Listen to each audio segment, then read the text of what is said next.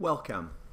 This is 49H4 and this is energy stored in a charged parallel plate capacitor. So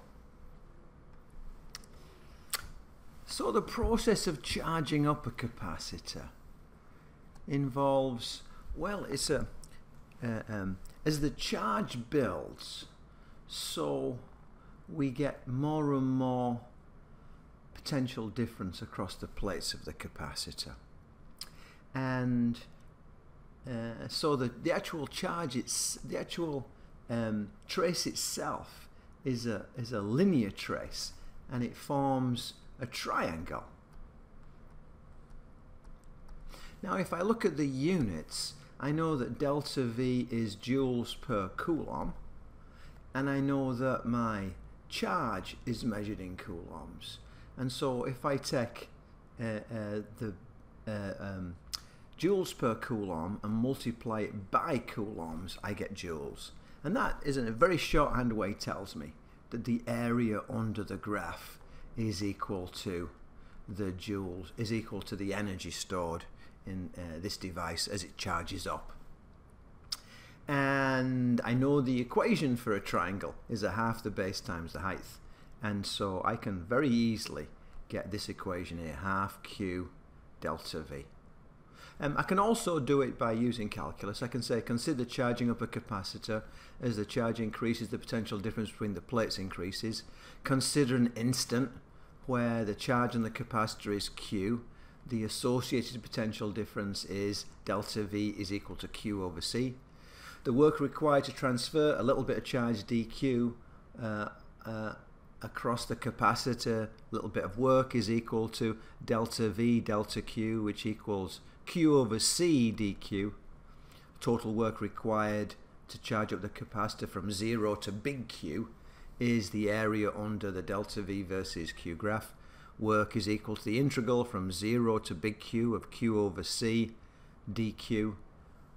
Take your capacitance out because it's a constant. 1 over C integral from 0 to big Q, little q dQ.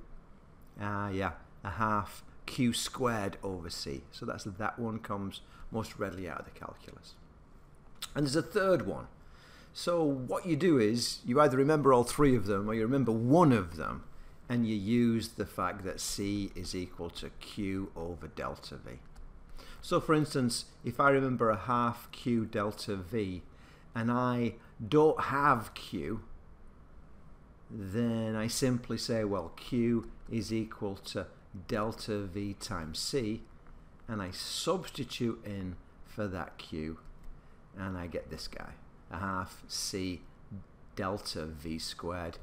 And if I don't have the delta V, I substitute and I get 1/2 Q squared over C.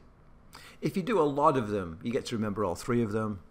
If you do them occasionally, you need to remember one of them and then be able to transfer between them. It's not hard, it's just you've got to be familiar with it. How much energy is stored in a 6 farad capacitor? That's a huge capacitor actually.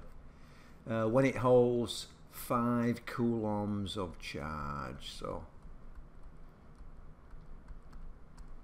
And we have capacitance is equal to 6 farads and Q is equal to 5 coulombs. And I hope you can see, in my class I emphasize this, C can stand for capacitance and C at times stands for coulombs, and especially when you first begin, it's easy to get these two guys confused. So some people, what they do is they write different types of C for the capacitance and for the unit coulombs to distinguish between them. Once you've been doing it a long time, it doesn't matter, you know the context. But watch out for that at the beginning. When you look at a question and you see a C, one day you interpret that as a measure of coulombs, and another day you interpret that as a measure of capacitance. That's a problem. You got to know what the C stands for. And I say, well, let's have a look. My energy is equal to half Q delta V. Okay, So what do I have? I have my Q, but I don't have my delta V. So I'm going to say, oh, C is equal to Q over delta V. So I'm going to say U is equal to 1/2 Q. And then rather than having that delta V, I have Q over C. Let me just swap over. So this means that I have a half. I have my Q, which is 5. I have my 5 over my C is 6. So U is going to equal 25 over 12, which is going to equal, let's have a look, that's going to be 2.1. So there we have that.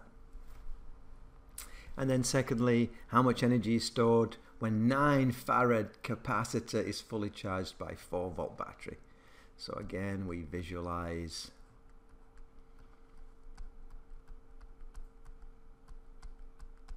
and I have 9 farad capacitor equals 9 farads. The list really does help me in my delta V. It makes me write down my parameters, and I put down my numerical values, and I put down my units, and it just sorts me out.